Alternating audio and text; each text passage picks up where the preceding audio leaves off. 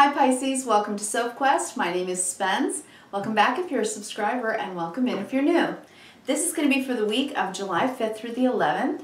I'm going to be using two decks today. The first is the Oracle of the Seven Energies by Colette Baron Reid, and I'm going to read the message for you. And the second is the Lily White Tarot. This is a French deck, an independent deck. Lily White. It is by Celia Melville from France. All right. So I've already shuffled many times, but I will shuffle a little bit for you while I'm telling you a little bit about the astrology of the week. Okay, so on July 6th and 7th, Venus opposes Saturn and squares Uranus. Now this happened just a few days ago with Mars. So we have the divine masculine and divine feminine going through a little bit of tension in order to grow and evolve in what Mars, our action, our will, and Venus does in our lives. Love, money, things like that. So we're taking action in our relationships, coming to crossroads perhaps in decisions in love, and leveling up in a way, and maybe having a reality check about certain things. There's your card. Endless possibilities, Pisces. All right, endless possibilities for you, Pisces. Then also I will say that basically there could be changes in money and jobs. Things are really starting to bear fruit now. The new beginnings are beginning to happen and we're moving forward. Mercury is basically finishing its shadow period this week. So clarity will be coming right now. And I know with, endless possibilities, Pisces, for you, that could just be a cloud of future fantasy and you not knowing what's going to happen. But it's saying that what you want to happen can happen. You just have to work with the universe in order to make it happen, right? I mean, obviously that's law of attraction, and that might be a little bit of what we're talking about today. So we'll see. Also, on Friday, or I should say the 9th or the 10th, depending on where you are in the world, we're having the new moon in Cancer. We are in Cancer season, so it's a watery season. Cancer is 4th house. It's about home, hearth, mother, the things that nurture us, our family, things we care about. And it is a time where we take stock of those things. And maybe we, with all these other outer planetary influences, because the further we go out in space, the further we go back in time. So ancestral things, patterns, the things that we've always done the way that our parents and grandparents did them, and then making changes that we need to live in the modern world, right? Okay, so some of those influences I think probably are happening right now for you. Pisces, well, for all of us really. Okay, that's good. I'm going to cut the deck and we're going to start your reading, Pisces. I am going to read that Endless Possibilities card for you. But let's pull your 9.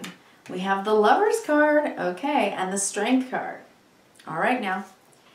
So there's Mars and Venus working stuff out. And the Page of Pentacles, talking about working on it, the investment we're willing to make, having some patience for the change, the Wheel of Fortune. I will show you each one of these cards. We're going to go horizontal, we're going to go vertical, and do big picture. I'm still tripping over my tongue, Pisces. What about you? Then we have the Queen of Pentacles in the center, the Ace of Wands. Ow, wow, wow, wow. Humana, humana. Then we have the Page of Cups, the 6 of Pentacles, that's great, and the 2 of Cups. Pisces, you are working something out with someone. That's what I see. And on the bottom of the deck, the Magician, and it's in your hands right now. You are manifesting not only change, but I think improvement. And I think it's because you understand emotional, spiritual growth better than anyone. All right, so let's take a look at Endless Possibilities, number 38. Number 38. Endless Possibilities. Here we go.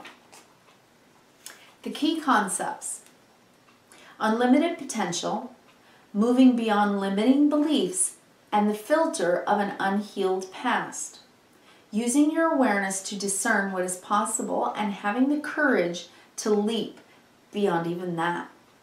You look at the world through the lens of your life experiences, your personality, and your conditioning. That filter determines whether you believe in an abundant universe of endless possibilities or various degrees of limitation and a finite range of options. Is that Saturn and Uranus, or what? Those two things? Saturn, the limitations, Uranus, limitless possibilities. This could not be more apropos. All right, when your expectations, unconscious or otherwise, are based on lack, it's difficult to see what is truly available to you. Today, ask yourself what you believe. Are there limitless potential outcomes to align your energy with? Do you know intuitively that there is more to life than just meets the eye? And are you willing to act on that knowledge? As you believe, so will it be for you, as your energy will attract its match in the outer world. Conditions meet expectations. Either your world remains the way it is, in various forms, yet essentially unchanging, or you become more of yourself. Everything shifts as you open yourself up to the greater version of you and a more meaningful life, discovering opportunities that better reflect your true self. This is the nature of your dynamic relationship with the divine. Today, stand with open arms, knowing that you're stepping into beauty, into experiences that are potent and transformative. You are walking past the line that you and others drew long ago, leaping over what was and toward what will be. You are more than you were. Now, what is it that you want? The treasure is yours. You just need to believe in it. Wow. You just need to believe in it. That third eye chakra is wide open. Neptune and Pisces. Are you hearing from your own soul, Pisces? Do you feel a calling towards something? At the bottom of the deck we have the Magician, and this is you being given by the universe everything that you need, heart, mind, body, and soul, to do what it is that you need to do to expand your own self-definition.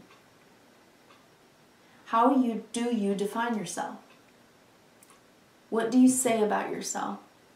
Are you always self-deprecating? Do you believe in yourself? Do you say those things out loud in the way that speaks to the universe what you want reflected back to you? Right? So what are you saying? And what are you believing? All right, so Magician, you are constantly co-creating with the universe. Whether you know it or not, you're manifesting with every thought and every feeling. Under that, at the bottom of the deck, we have the Three of Cups. Look what you want to create. Joy, happiness, togetherness. Because look at you. Because you know who you are, and you know that you have the potential and the capability to not only learn, but to teach unconditional love and spiritual connection. The emotional, spiritual connection of co-creation. Wow, that's deep. So you're trying to create more love, more happiness, more friendship in your life. That's the bottom of the deck. That's gorgeous. Let's go horizontally, okay? First line, the Lover's card. And don't you love this Lover's card? The two trees, deeply rooted, entwined together, growing together. Do you believe in love like this, Pisces? Do you believe in a love that can be like this, where two people are growing together in self-mastery? Do you have a partner that encourages you to grow? And do you encourage your partner to grow? And if you're not with someone right now, do you believe in love like this? Where people can grow together in self-mastery. And are you willing to learn, to plant new seeds, to make a commitment to yourself, to your inner child, that you can do this? You can create this. Do you believe that, Pisces? Big questions, huh? Well, it says right here that you can. You got the Strength card. And the Strength card, you can conquer anything that you need to in order to grow. You're strong enough. And look what your inner child is saying to you, and what you know deeply, intuitively, that you want to exhibit in your life. That you want to be someone who creates the safe space for love, for joy, and for growth. Growing love on the planet. You're important, Pisces. We need you. Right? Your 12th house, you help us transmute all that stuck karma that we need to work on. The deep stuff, the deep spiritual stuff, the spiritual big jobs. Hey, shout out to Gemstone Tarot. I love it when you say that. I really do. Okay, so the next line we have the Wheel of Fortune. Things are definitely changing because you're nurturing it to change, because you're investing in yourself and what you want. You're taking your will, right? It's one of the things that the magician has. He's got every one of the tools, the sword, the wand, the pentacle, and the cup. Heart, mind, body, and soul, to do what it is that you're trying to do, what you want to do. This is your desire, right? So you're desiring growth. You want to grow. This says that, right? Endless possibilities, but can you believe it? You may think about it and think, oh, if only I could, I would, I should. But do you believe in it? Do you believe in a love like this? Do you believe in self-love and self-mastery like this?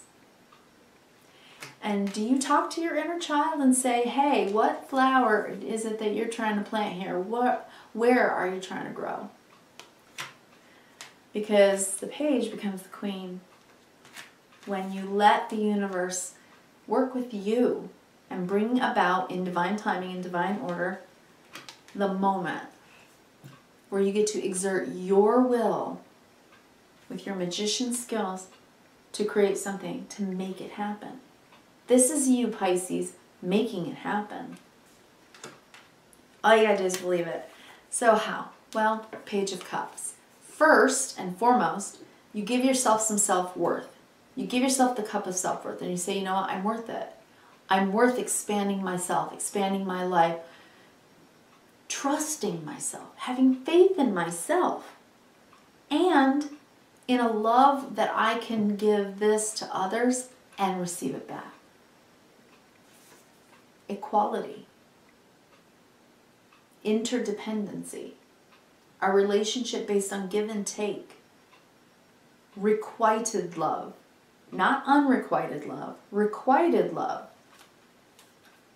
That's what I want to give my heart to. That's what I want. You want love, Pisces. You want a love that stands the test of time. You want a love that gives you the safe space, the respect, and the equality needed for both of you to grow together in self-mastery. That is what you want. Let's go Virgo. Okay. Lover's card, growing together. In the God clock, the movement of the stars and planets, a change is happening now that has to do with your choices in love, and then an offer, a kindness, an open-hearted moment. This is a moment of kismet. You could meet someone and it'd be just perfect timing. Or maybe you just did meet someone, or maybe it's someone that you've loved for a long time and this is just a new feeling. New moon this week on the 9th or the 10th, depending on where you are in the world. A new moon in Cancer can be a new feeling. It can be the rejuvenation of an old relationship or a new friendship. It can be so many things. Love is universal and unconditional when it's pure and true and good. Okay, so second line, the now. You have strength. You are mastering self because you've decided that you're worth it. And look at you, right? You're grounded. You're taking what you know in your heart and your soul and you're putting it into action. You're giving yourself the credit for what you do every day to be who you are. You're embodying both the yin of these energies, which is internally loving and caring and equitable and fair and willing to have a spirit of generosity in love. This comes after this, right? The spirit of generosity. You are willing to open your heart to love and learn how to grow it. Something you want. Something that excites you. A new beginning. Maybe a new love. Pisces, whether you're in a marriage that you've been in for 30, 40, 50 years, or whether you're meeting someone brand new, this is a new start in love. No doubt. This is a new start in love because you have decided to open yourself to the possibility of it. Maybe you forgot what it feels like. And maybe you stopped believing that at a certain age or whatever your parameters are, whatever age you were when you kind of stopped believing in miracles, that love can come to you in the form of a miracle. And maybe you're opening back up to that again and saying, you know, I can maybe let go of, you know, some of the jadedness and the way that I'm looking at life or love, you know. Once you've lived long enough, you know, you end up going through life getting scarred along the way. And after your heart's been scarred a while, it's hard to remember what new, beautiful, innocent, tender love feels like. You have the Ace of Wands, the Three of Cups, love, right, for all people here. You have the Two of Cups and the Lovers on the diagonal. That's what you want to grow with your center card right here.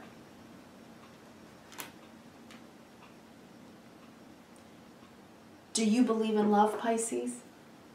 Do you still believe in love? Because if you do, there's someone here for you, somewhere. There's someone. And honestly, if you believe in it, it will come to you. You just have to read the clock and give yourself the time to allow for it to come in. All right? Wow, Pisces, that's beautiful. So leave me a comment. I can't wait to hear about this. All right? Hey, if you liked the video, would you please give me a thumb up and click the subscribe button, and don't forget that bell as well. Smash the bell. That way you get your notifications every week when I put your videos up online. All right? I'll talk to you again next week. Enjoy your new moon. Put those good thoughts in the universe. Yeah. Love, baby. Woo! Thank you, Pisces. I wish you well. Take care. Kindness, reverence, and gratitude. May you have it every day. Thank you.